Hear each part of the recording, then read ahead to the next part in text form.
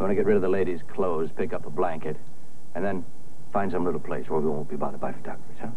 Right. Hey, Charlie, do me a favor and phone her, missus, will you?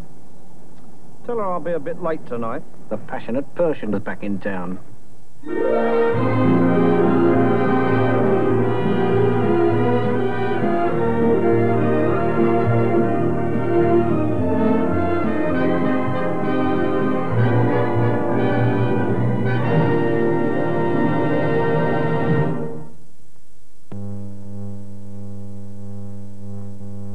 Well, next week, Rock Hudson is partnered by Doris Day in another comedy which highlights the more offbeat side of the Madison Avenue advertising world, Lover Come Back. Playing the account executives in rival agencies, each of the stars develops a personal style to clinch that elusive deal, which inevitably angers the other and leads to some very funny situations. That's Lover Come Back, next Thursday at 8:35. Tomorrow's Globe Theatre presentation, Amaghi, comes from Japan. It tells the story of a chance encounter between three people, all of them fugitives, and each with a desperate need to escape their past.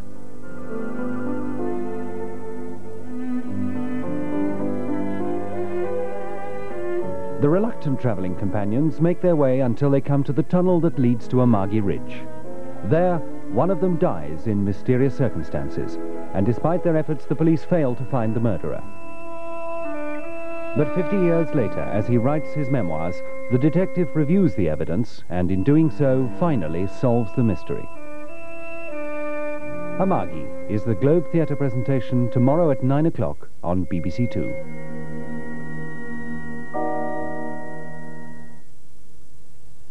Now on to we continue the comedy theme and inject a little romance into the proceedings as well, as we tune in to Mr. Marshall's love affair, the all-consuming passion in tonight's encounter with the Associates.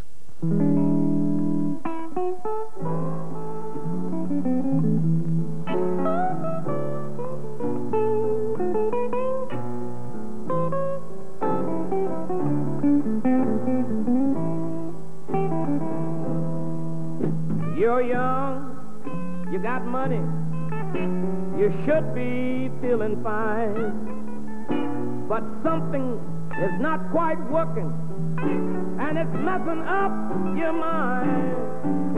I know it, ain't it, Butch? With your fancy suit and shoes. There's a name for your condition. It's called the Wall Street Blues. Yes, those young lords